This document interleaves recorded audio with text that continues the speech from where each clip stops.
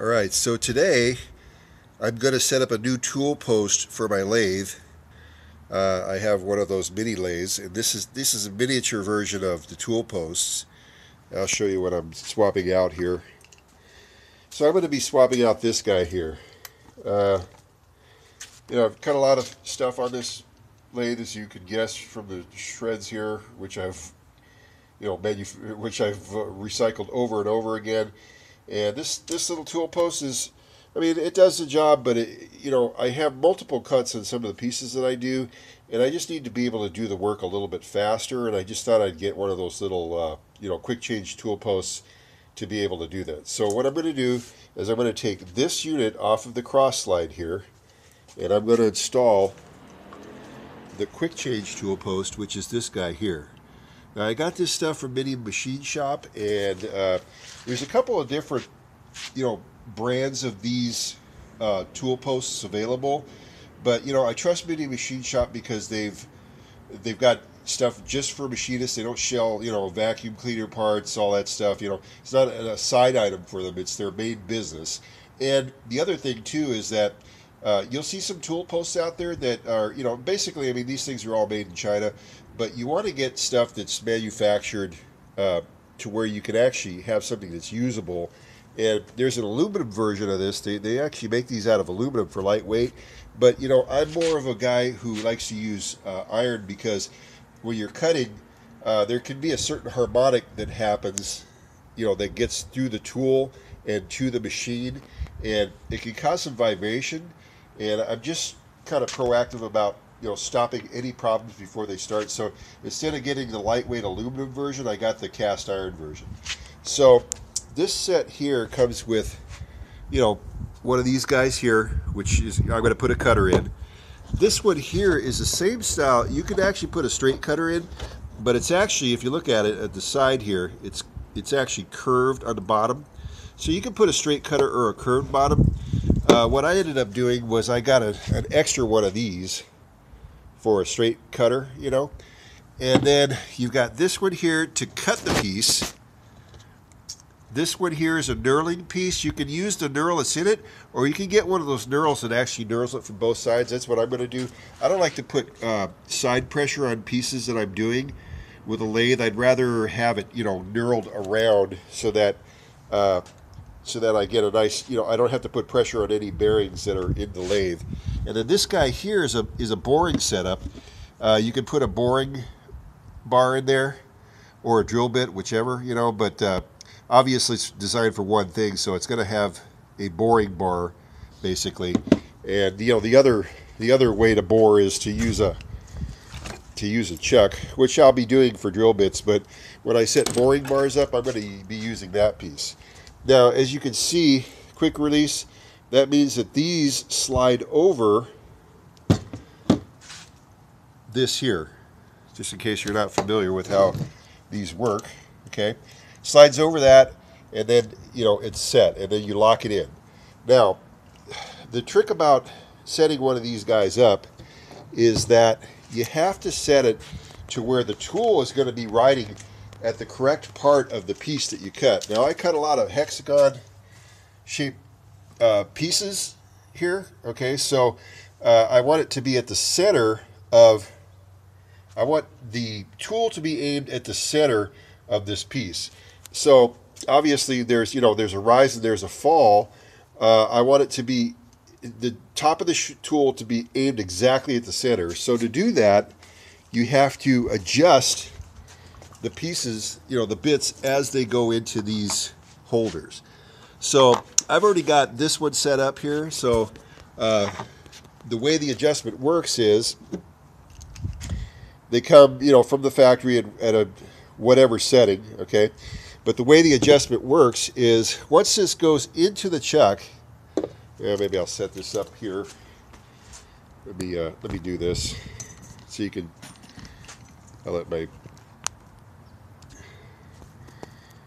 Okay. All right. So once you set it into the chuck, you want the tool to go down to the right height. Okay. So this is the release here. Okay. So the this part is always going to slide to the bottom of it, so it stops on, let me see if I can show you that.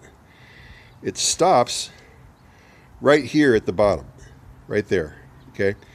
So to set the tool height correctly, you have to adjust this spindle to where it touches the top of this and adjust the height of the tool so that you get the tool height set correctly. So I've already adjusted two of these, like I said. This one here, you know, is going to go in there. I'm going to lock it down with these little hex head screws here, okay? This one's set, but the other ones I've got to adjust. So, but the first thing I'm going to do, before I do any of that, obviously, is I'm going to swap out the tool post. So let's get into doing that here.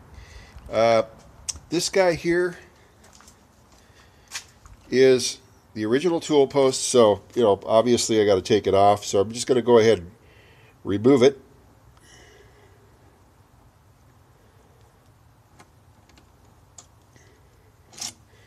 Takes this guy off here, okay, and then I'm just going to remove the stud, okay. Now, one of the things that I discovered is this this setup here actually comes from the factory with a base. It fits a number of different lathes, so there's a couple of different scenarios of what it's going to fit. So it comes from the factory with a base, and what I'm going to do is I'm going to remove the base, and I'm going to take the stud out of here. The stud in this is longer than the stud in that one. I'm going to use the stud from one and exchange it onto the other. So this guy here, that's the base. Just going to take it off. Going to remove the stud. Okay, so as you can see, I already actually swapped it out before I kind of did a test run before. So that stud is actually longer than this stud. So what I'm going to do is I'm going to use the longer stud. Okay, so I'm going to put this back in here. Whoops. Actually, I'm going to twist this into the base. So let me go ahead and do that.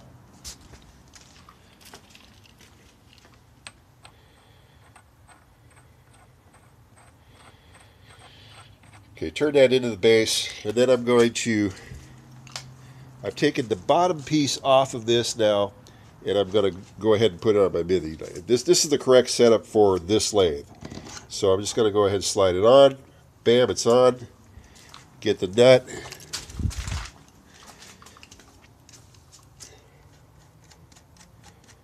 You know, put that on. Okay. So now what I'm going to do is I'm going to lock it down. So the way this works is you can turn the tool by releasing this nut, and then it'll allow you to turn it. There's actually two different areas where you can put tools. So you can actually have you can't have two tools on this at one time. I don't know why they set it up to where you have where you can set up two tools, because you're only going to use one tool at a time. It's a quick release. But anyway, they did that for some reason. Okay, the tool goes on here. Okay, this locks down. That makes this axis locked in. Okay, here's your cross slide. Okay, which I've got right now to cut at a 30-degree angle. You know, it's set at a 90. Anyway, put this on. Okay, that's in place. So now what I'm going to do is I'm going to grab one of these guys.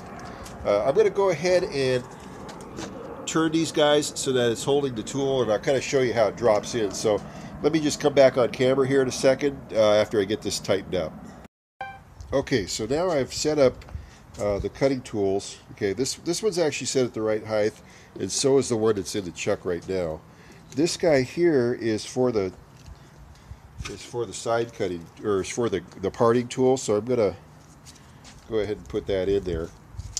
Now, as I said, the way that you set up the height of this to drop up and down is with this wheel here. So you turn this wheel up or down this shank right here, and then lock it with this screw, and then when you put it in there, you're going to get a positive lock.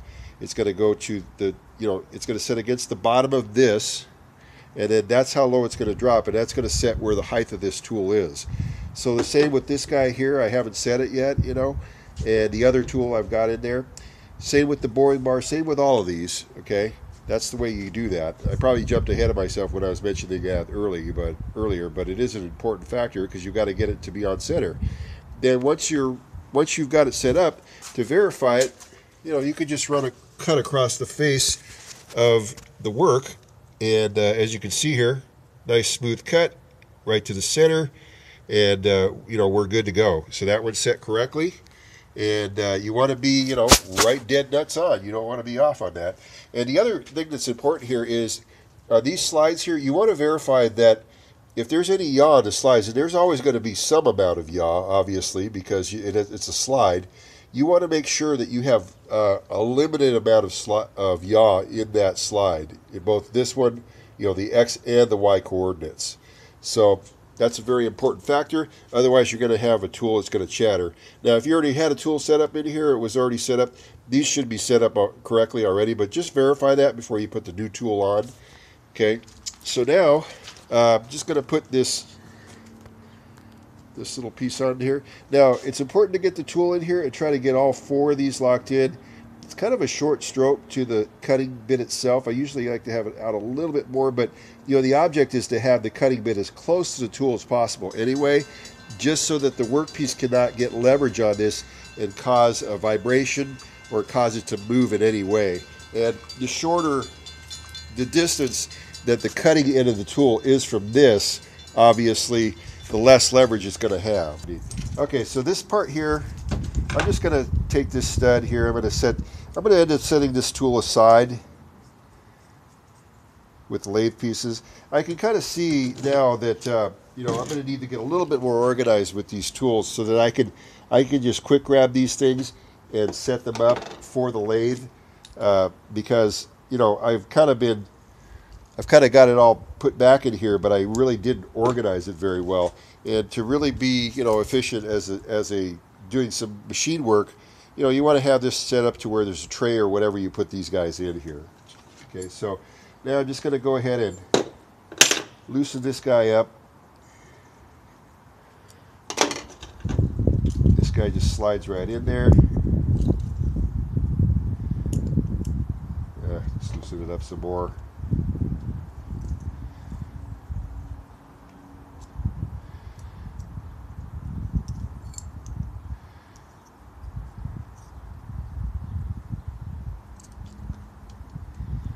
Now it's a parting tool, so I'm going to slide this out a little bit more so I can get to the center. I cut up to, I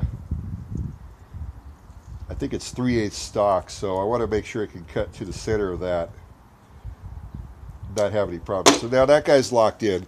So basically, once I get this here, I'm going to have to set up the height adjustment, just like I did in the other tools, to where this part gets to the center of the workpiece. It cuts it exactly the center.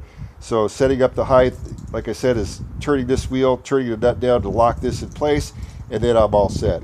So that's it. That's the new quick release chuck.